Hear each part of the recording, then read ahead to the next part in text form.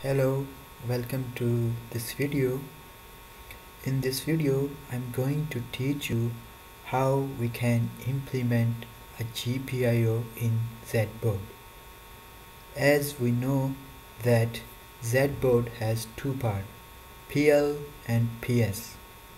In PL, programmable logic, we implement our logic, and in PS, processor system, we check, verify either our logic is right or wrong. So this is PL part and this is PS part.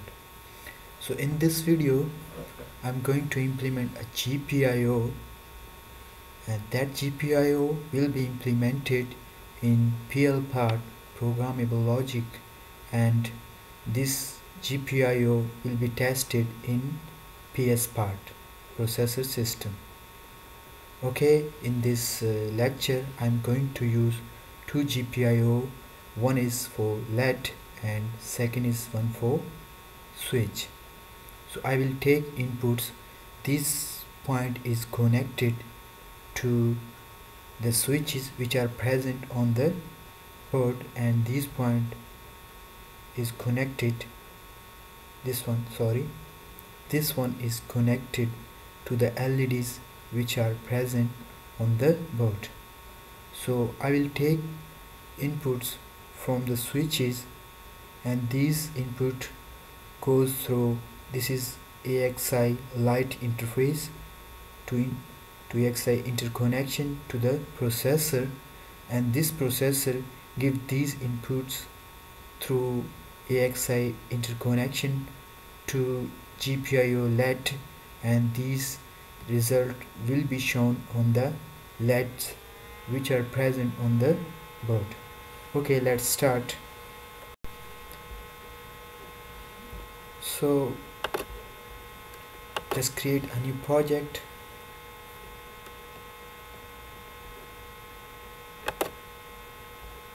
Okay, from the board select Zybo, because we are going to implement our logic in Zybo board.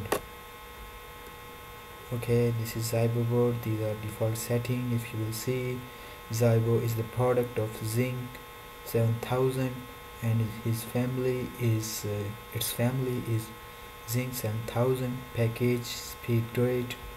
Okay, next. Okay, so first step is create block design. You can change the name. Okay,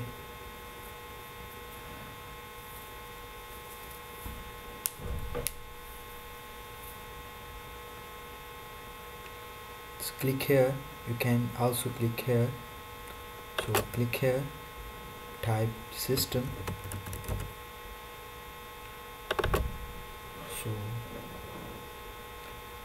So if you will see here, we have one part processor system and two GPIO, and this AXI interconnection will be generated automatically. So I have taken PS, processor system. First step is click on run block automation.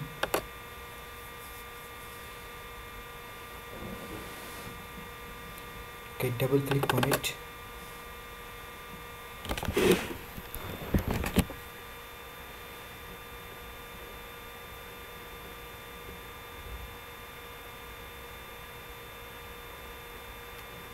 In the PS,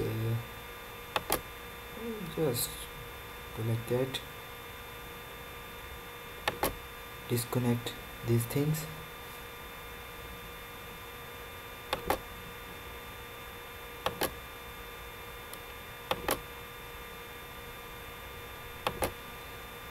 Because we are not going to use this stuff,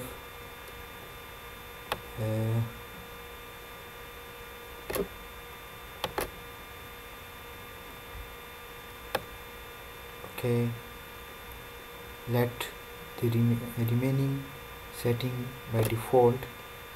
Okay,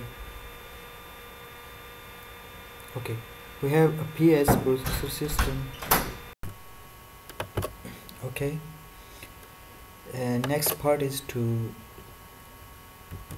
write GPIO.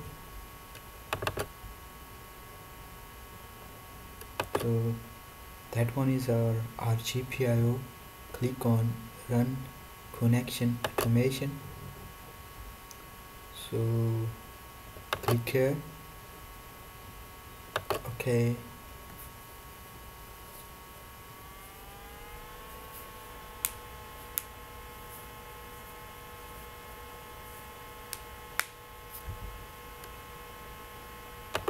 click here and enlarge it.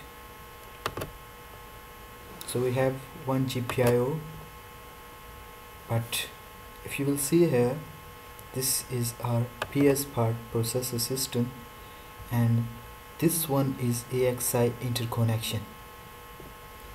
Okay, as we have one GPIO, we need one more GPIO. Okay, this one is our new GPIO. So one thing we have to do, because we have two different GPIO, right click on it. So increase the number of master 2. Okay,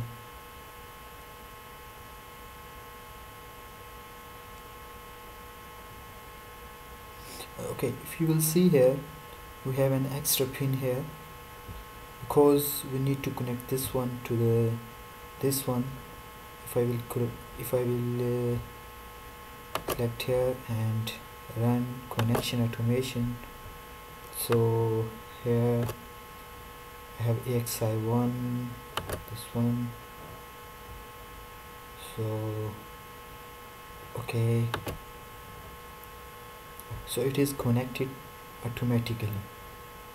If I will reset my system, you can see here we have done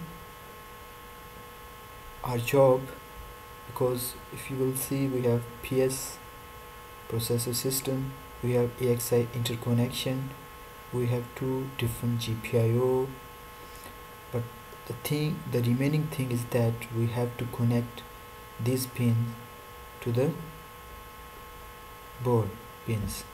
For example, if we click here, GPIO 0, so let switch, we have 4 different switches in the board. Okay,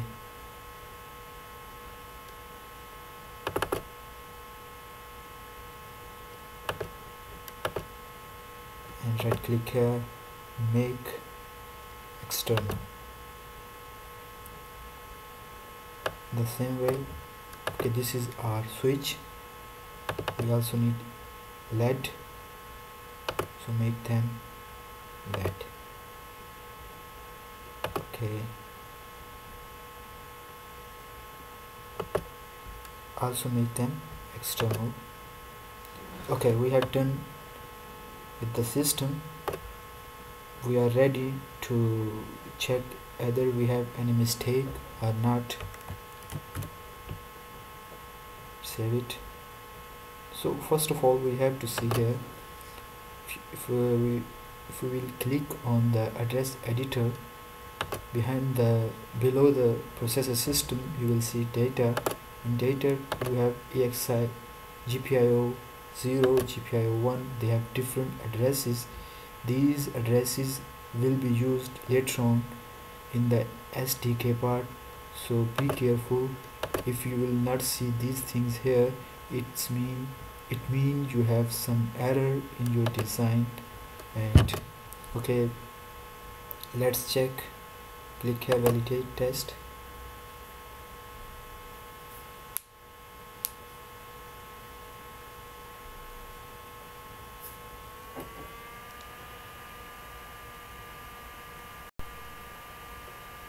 Okay, validation successful. It It means there is no error or critical warning in my design. The next thing is go to the project manager, click here, right click, generate output products, generate.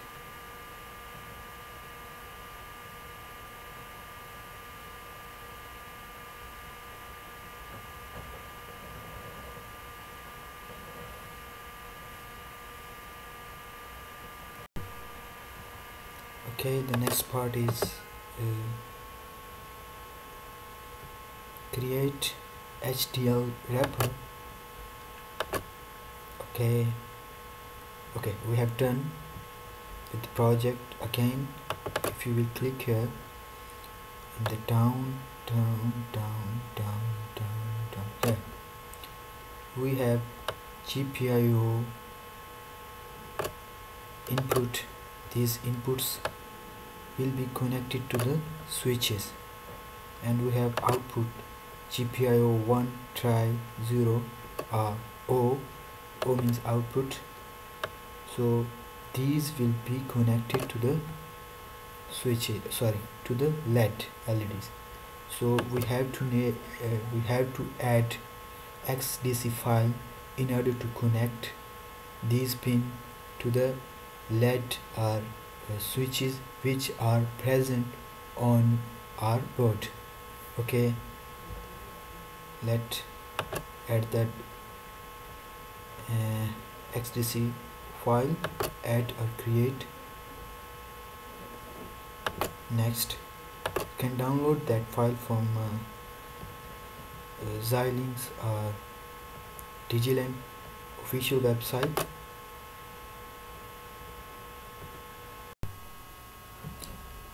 That one is the file which I have downloaded from the Xilinx official site, xilinx.com. Can download that one. Click here. Okay, finish. Let me copy the switch value. If you will go down under constraints, you will see a Zybo master XDC file. If you will go down and down here, you can see you have switches, different switches,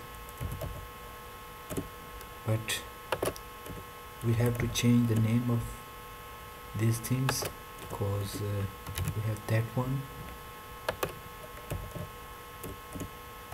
this one,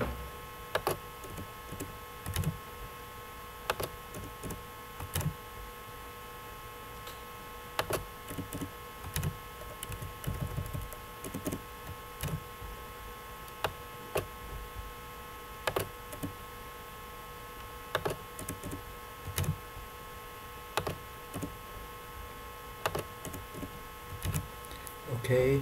We have connected the switches which are present on the board with the GPIO.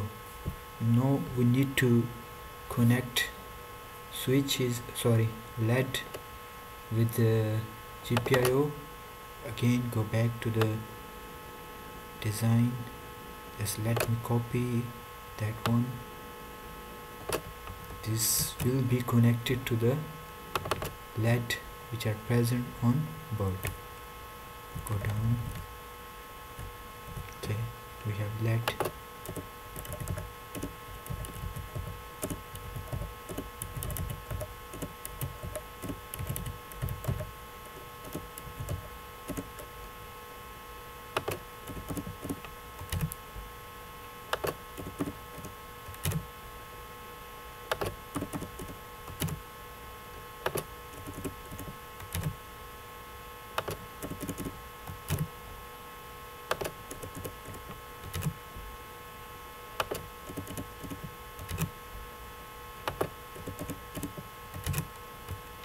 Okay, so switches and LEDs which are present on the board are connected to the GPIO which are present in our design.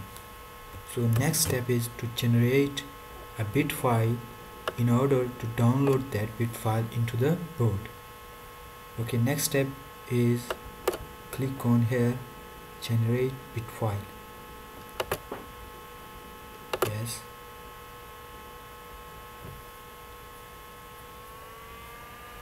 Okay, it will take 5 to 10 minutes, so I am pausing the video, and in the next part of the video I will show how we can verify either our system is working or not. We will verify our system on SDK